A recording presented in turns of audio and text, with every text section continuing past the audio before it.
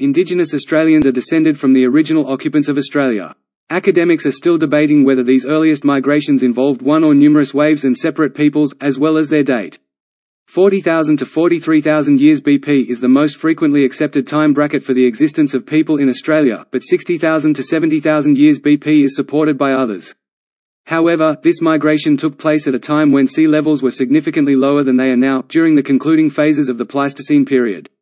Sea levels dropped by 100 to 150 meters as a result of many bouts of prolonged glaciation. Since Australia and New Guinea were an unified landmass known as Sahul, the continental coastline stretched considerably farther into the Timor Sea than it does now, and the two countries were linked together by a vast land bridge over the Arafura Sea and the Gulf of Carpentaria. Aboriginal people of Australia have been in existence for a long time, with many of the continent's indigenous peoples continuing to thrive.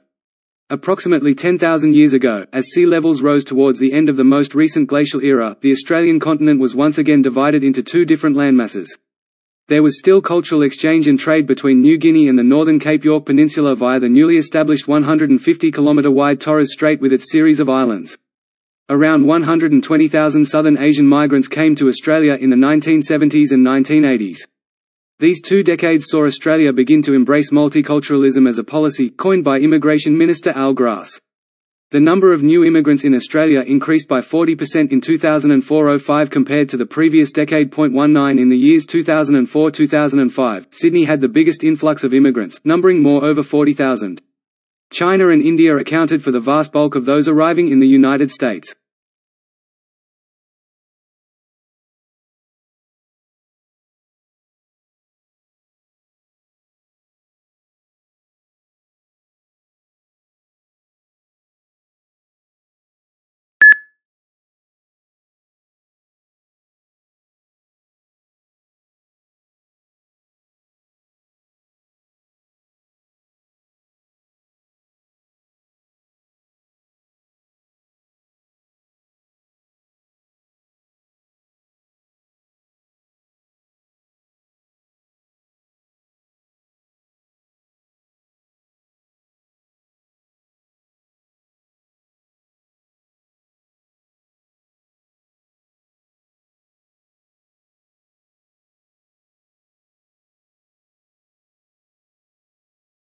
Indigenous Australians are descended from the original occupants of Australia.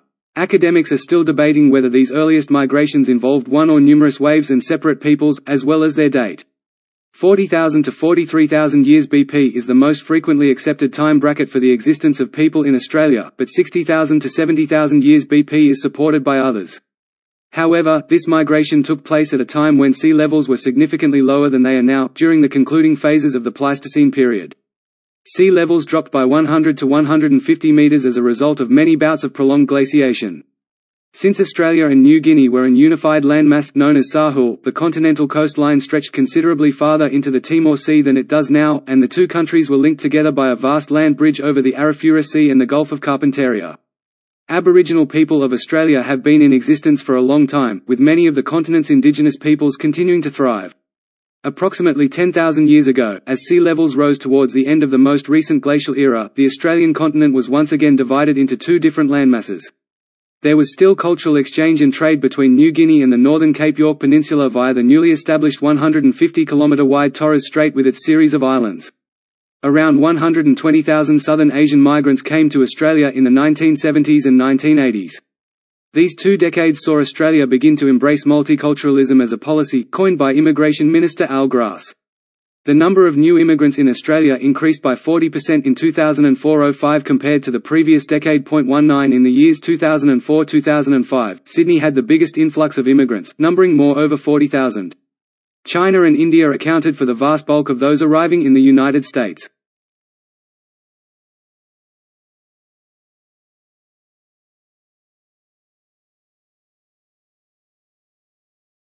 The goal for a lot of tech companies today, figure out what you, their customer, want next, before you even ask. It's driven by something called similarity search. If you go to YouTube and you watch a video, they're going to suggest similar videos to the one you're watching. That's similarity search. If you go to Amazon and look for similar products to the one you're going to buy, that's similarity search. Saket Navlakar, a computer scientist at the Salk Institute, He says, we do similarity searches, too, for example, when we scan faces in a crowd for the one we know. And even fruit files do a version related to smell, so the fly is having to solve a similar problem, of kind of searching through its database of previous experiences and previous odors that it has smelled, to determine what should be the most appropriate behavioral response to that odor. But flies tag incoming odors differently from the way modern search algorithms parse similarity.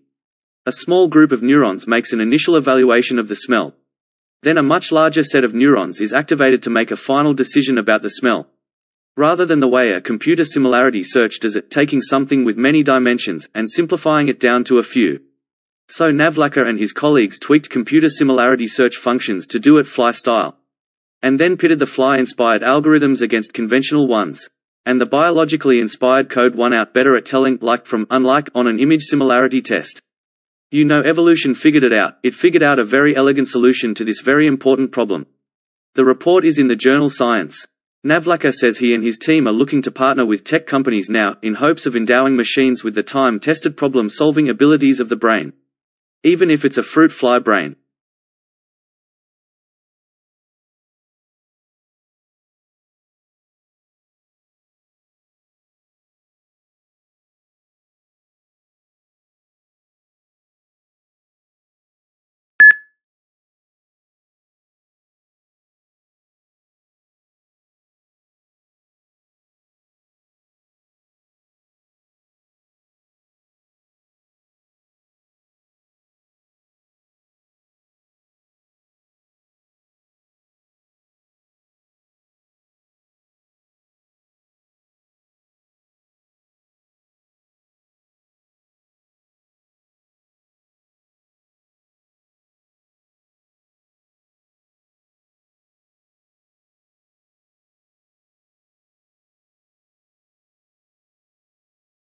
The goal for a lot of tech companies today, figure out what you, their customer, want next, before you even ask. It's driven by something called similarity search. If you go to YouTube and you watch a video, they're going to suggest similar videos to the one you're watching. That's similarity search. If you go to Amazon and look for similar products to the one you're going to buy, that's similarity search. Saket Navlaka, a computer scientist at the Salk Institute. He says, we do similarity searches, too, for example, when we scan faces in a crowd for the one we know. And even fruit files do a version related to smell, so the fly is having to solve a similar problem, of kind of searching through its database of previous experiences and previous odors that it has smelled, to determine what should be the most appropriate behavioral response to that odor. But flies tag incoming odors differently from the way modern search algorithms parse similarity. A small group of neurons makes an initial evaluation of the smell. Then a much larger set of neurons is activated to make a final decision about the smell. Rather than the way a computer similarity search does it, taking something with many dimensions, and simplifying it down to a few. So Navlaka and his colleagues tweaked computer similarity search functions to do it fly style. And then pitted the fly-inspired algorithms against conventional ones. And the biologically inspired code won out better at telling like from unlike on an image similarity test. You know, evolution figured it out. It figured out a very elegant solution to this very important problem. The report is in the journal Science. Navlaka says he and his team are looking to partner with tech companies now, in hopes of endowing machines with the time-tested problem-solving abilities of the brain. Even if it's a fruit fly brain.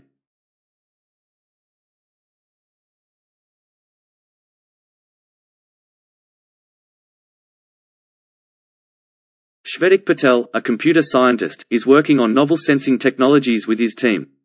At first, the emphasis was on energy and water usage monitoring. In order to keep track of electrical interference on a home's power line or variations in water pressure in the plumbing, they developed a new generation of smart sensors. Patel and his colleagues shifted their focus to modifying the technology for personal health monitoring after finding industrial uses for much of it. Making sense of all this noise and turning it into something useful has been difficult for us for years, and we're now applying what we've learned from that process to new areas. Our device's built-in capabilities are being used by these evildoers. Listening for patterns in coughing and sneezing sounds may be done by this app with permission from the user, using the built-in microphone on most smartphones. People chatting, laughing, sneezing, and coughing are all examples of different forms of audio that we've used to build these models to attempt to understand how sound works and what its patterns are. By examining capillary fluid via the skin, this app may determine the quantity of hemoglobin in a person's blood. The camera on a phone can really see the coloring of the blood when you place your finger over it, and this test utilizes the camera to notify parents concerned about jaundice in newborns that their children are anemic and hence their blood may be less red. Doctors who have examined a lot of newborns are familiar with the symptoms of jaundice. On a fundamental level, he's just able to figure things out. While the first-time mum has no concept what jaundice can look like, is this infant sick and in need of medical attention? Although smartphone sensors are currently widely used, their uses and ramifications for our health and well-being may be considerably more extensive than we previously thought, experts believe.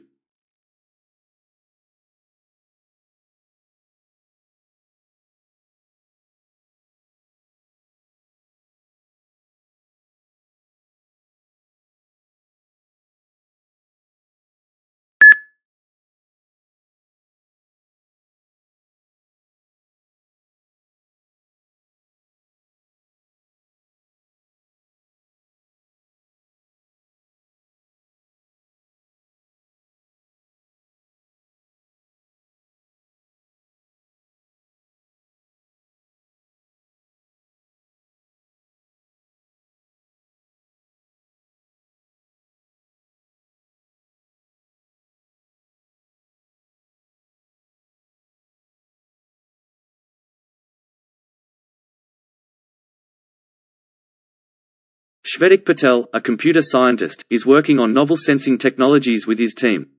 At first, the emphasis was on energy and water usage monitoring. In order to keep track of electrical interference on a home's power line or variations in water pressure in the plumbing, they developed a new generation of smart sensors. Patel and his colleagues shifted their focus to modifying the technology for personal health monitoring after finding industrial uses for much of it. Making sense of all this noise and turning it into something useful has been difficult for us for years, and we're now applying what we've learned from that process to new areas. Our device's built-in capabilities are being used by these evildoers. Listening for patterns in coughing and sneezing sounds may be done by this app with permission from the user, using the built-in microphone on most smartphones. People chatting, laughing, sneezing, and coughing are all examples of different forms of audio that we've used to build these models to attempt to understand how sound works and what its patterns are. By examining capillary fluid via the skin, this app may determine the quantity of hemoglobin in a person's blood. The camera on a phone can really see the coloring of the blood when you place your finger over it, and this test utilizes the camera to notify parents concerned about jaundice in newborns that their children are anemic and hence their blood may be less red. Doctors who have examined a lot of newborns are familiar with the symptoms of jaundice. On a fundamental level, he's just able to figure things out. While the first-time mum has no concept what jaundice can look like, is this infant sick and in need of medical attention? Although smartphone sensors are currently widely used, their uses and ramifications for our health and well-being may be considerably more extensive than we previously thought, experts believe.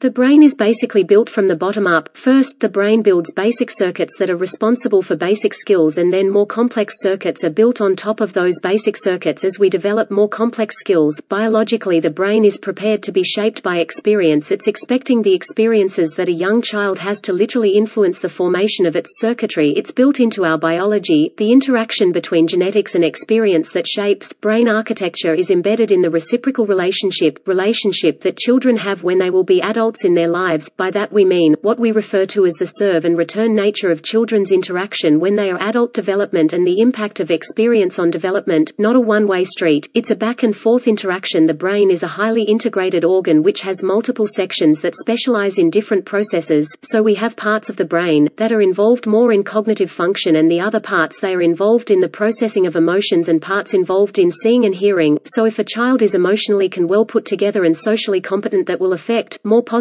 and productive learning, and if a child is preoccupied with fears or anxiety or is dealing with considerable stress, no matter how intellectually gifted that child might be, his or her learning is gonna be impaired by that kind of emotional interference.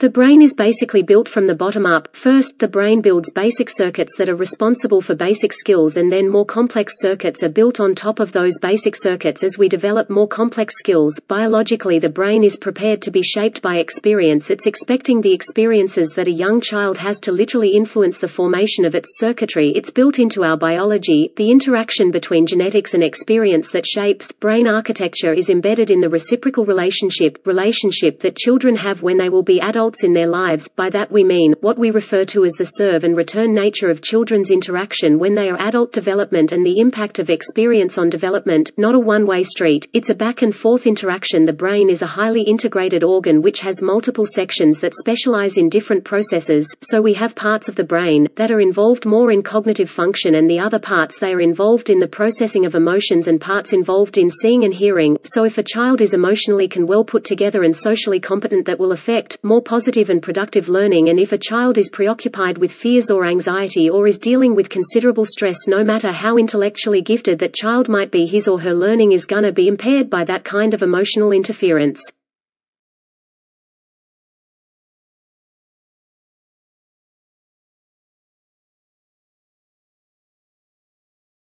You can find house cats on every continent except Antarctica, but that wasn't always the case. How did cats make it across oceans and into households worldwide? The secret lies in an ancient cat DNA. Here's how cats spread across the world. It started around 10,000 years ago in what's now modern-day Turkey. DNA analysis shows this is where cats' wild ancestors likely originated. Wild cats proved to be effective rodent control for early farmers. As the agricultural revolution spread, cats joined for the ride by 2500 BC. Cats had reached Cyprus where no cats had existed before. Over the next few thousand years they accompanied humans north into Bulgaria and Romania. By 800 BC cats had found their calling in Egypt. Cats weren't just an object of worship here. Egyptian cats specifically became popular among other groups like the Romans and Vikings, who brought cats on their ships for pest control. These two groups took the feline revolution by storm, helping cats spread across all of Africa, Europe and Asia. By the time Europeans were sailing to the Americas, cats were common shipmates. Today 1/3 of American homes have at least one cat. That's about 93.5 million house cats in the US alone. Now that they've conquered the world at human side, cats can rest easy.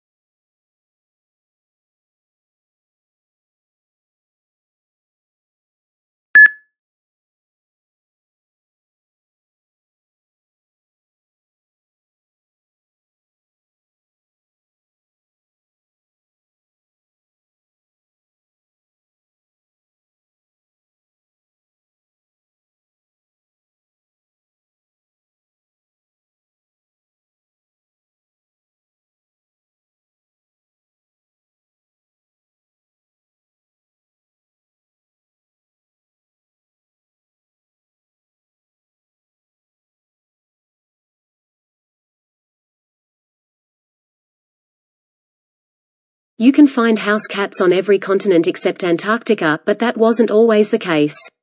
How did cats make it across oceans and into households worldwide? The secret lies in an ancient cat DNA.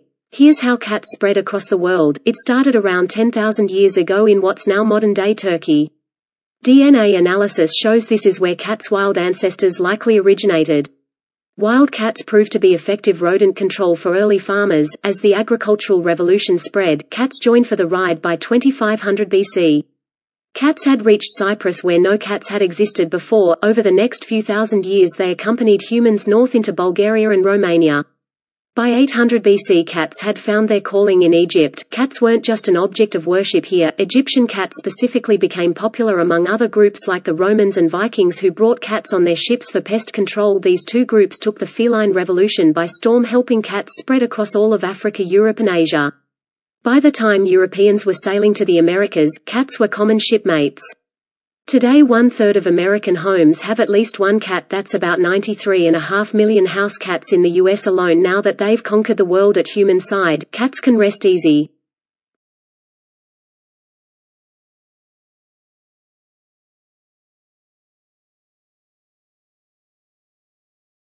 In today's lecture, I'm going to talk about changes in air pollution since the middle of the last century and what has created these changes.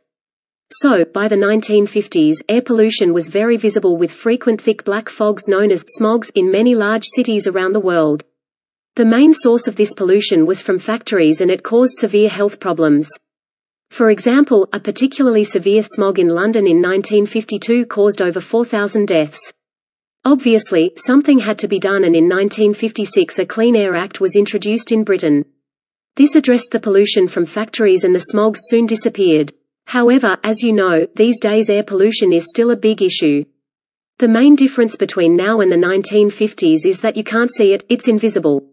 Also, the main source of pollution now is from cars and lorries, and although these don't produce visible signs, this air pollution is still a significant risk to health.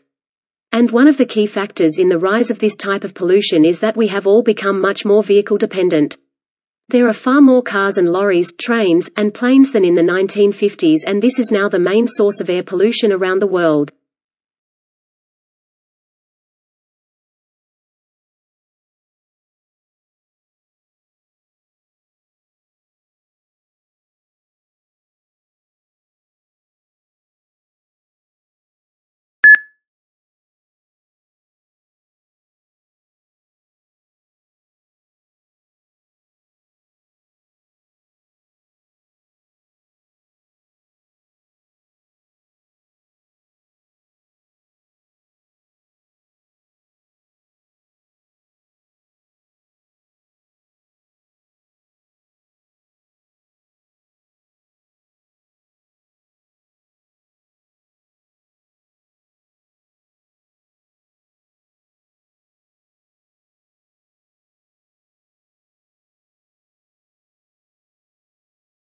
In today's lecture, I'm going to talk about changes in air pollution since the middle of the last century and what has created these changes.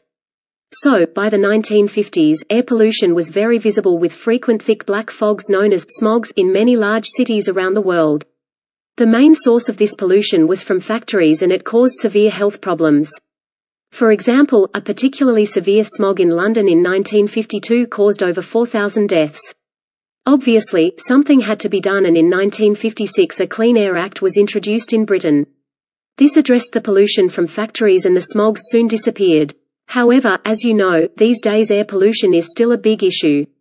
The main difference between now and the 1950s is that you can't see it, it's invisible. Also, the main source of pollution now is from cars and lorries, and although these don't produce visible signs, this air pollution is still a significant risk to health. And one of the key factors in the rise of this type of pollution is that we have all become much more vehicle dependent. There are far more cars and lorries, trains, and planes than in the 1950s, and this is now the main source of air pollution around the world.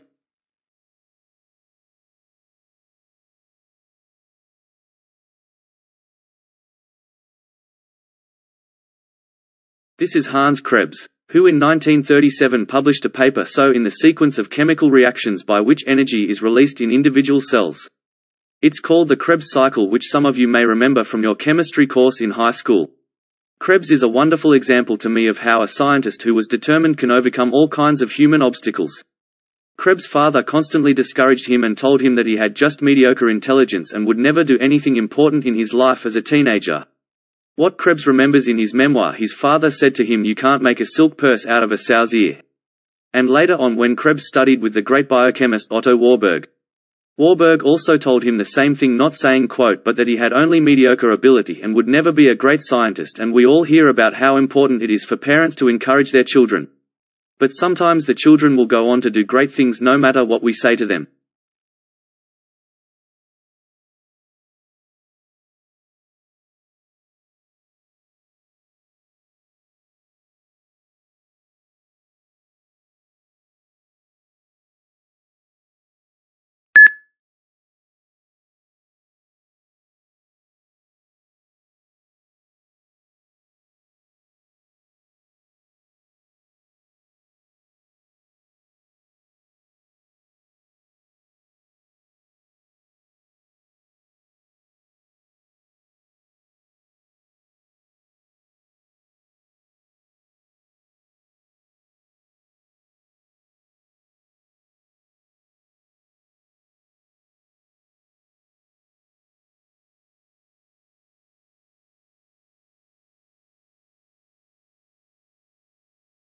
This is Hans Krebs, who in 1937 published a paper in the sequence of chemical reactions by which energy is released in individual cells.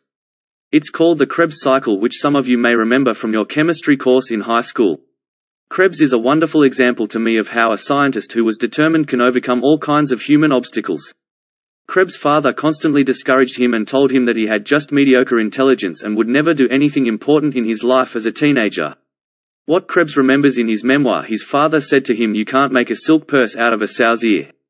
And later on, when Krebs studied with the great biochemist Otto Warburg. Warburg also told him the same thing, not saying, quote, "but that he had only mediocre ability and would never be a great scientist." And we all hear about how important it is for parents to encourage their children. But sometimes the children will go on to do great things no matter what we say to them.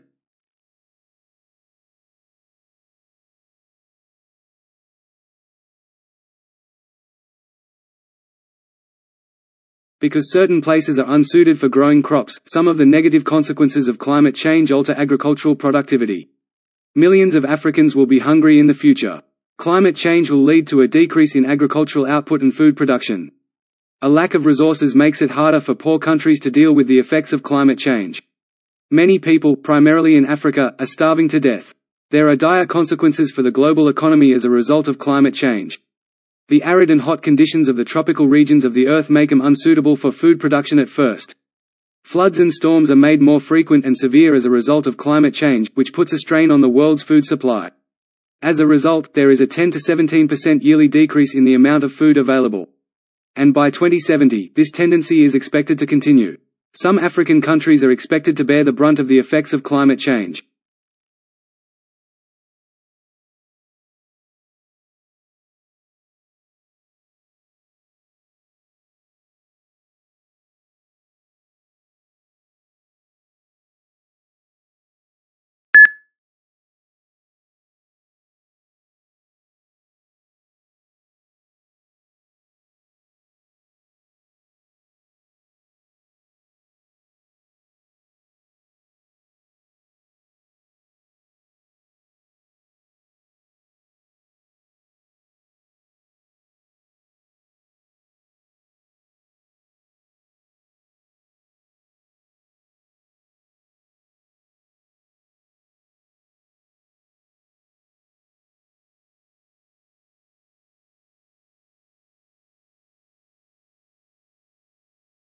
Because certain places are unsuited for growing crops, some of the negative consequences of climate change alter agricultural productivity.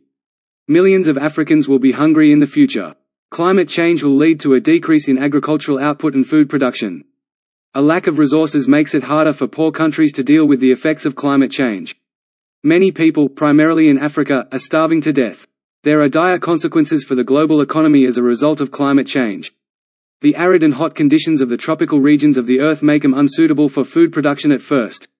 Floods and storms are made more frequent and severe as a result of climate change, which puts a strain on the world's food supply. As a result, there is a 10 to 17% yearly decrease in the amount of food available. And by 2070, this tendency is expected to continue. Some African countries are expected to bear the brunt of the effects of climate change.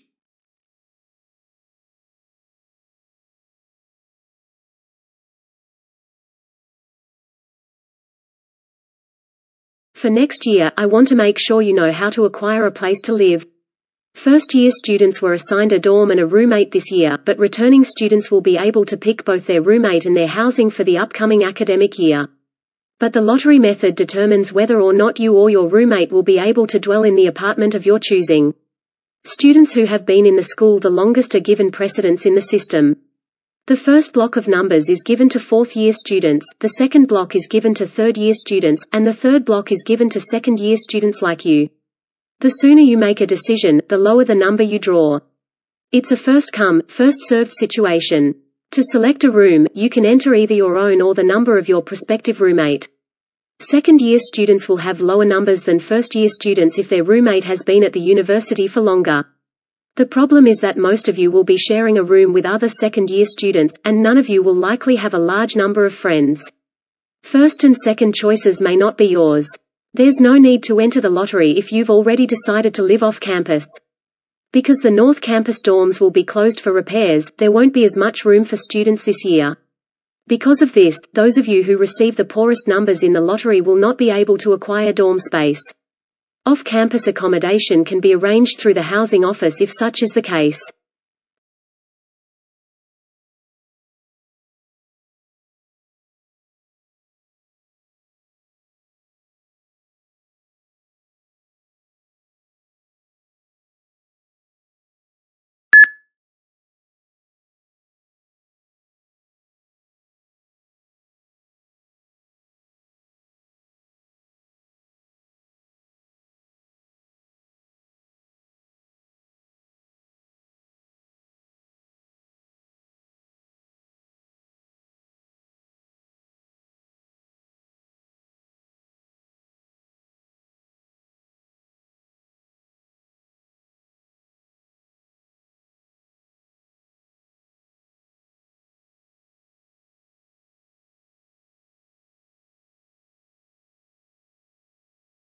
For next year, I want to make sure you know how to acquire a place to live. First-year students were assigned a dorm and a roommate this year, but returning students will be able to pick both their roommate and their housing for the upcoming academic year. But the lottery method determines whether or not you or your roommate will be able to dwell in the apartment of your choosing. Students who have been in the school the longest are given precedence in the system. The first block of numbers is given to fourth-year students, the second block is given to third-year students, and the third block is given to second-year students like you. The sooner you make a decision, the lower the number you draw. It's a first-come, first-served situation. To select a room, you can enter either your own or the number of your prospective roommate. Second-year students will have lower numbers than first-year students if their roommate has been at the university for longer. The problem is that most of you will be sharing a room with other second-year students, and none of you will likely have a large number of friends. First and second choices may not be yours. There's no need to enter the lottery if you've already decided to live off campus. Because the North Campus dorms will be closed for repairs, there won't be as much room for students this year. Because of this, those of you who receive the poorest numbers in the lottery will not be able to acquire dorm space. Off-campus accommodation can be arranged through the housing office if such is the case.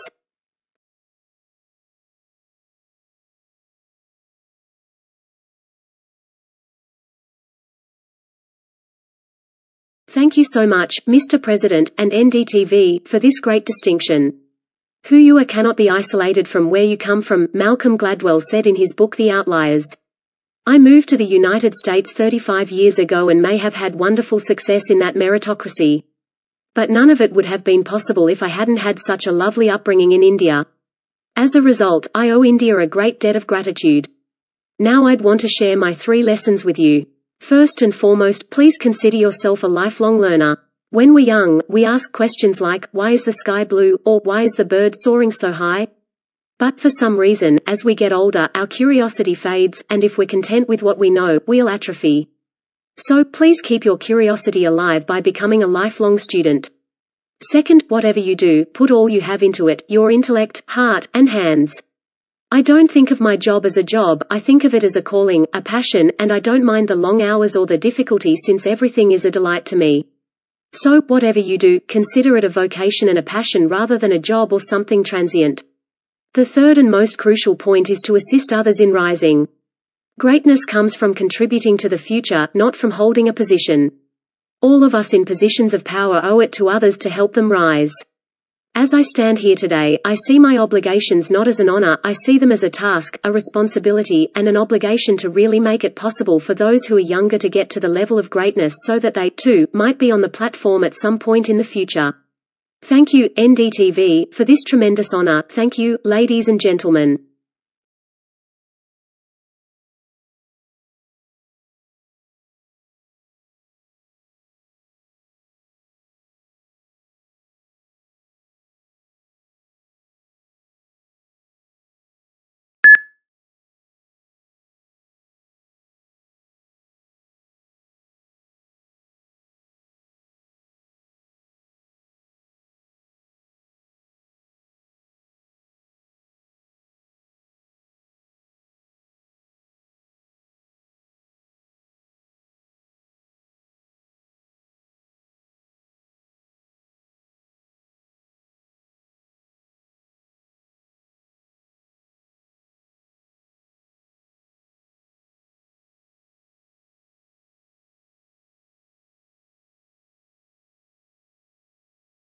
Thank you so much, Mr. President, and NDTV, for this great distinction.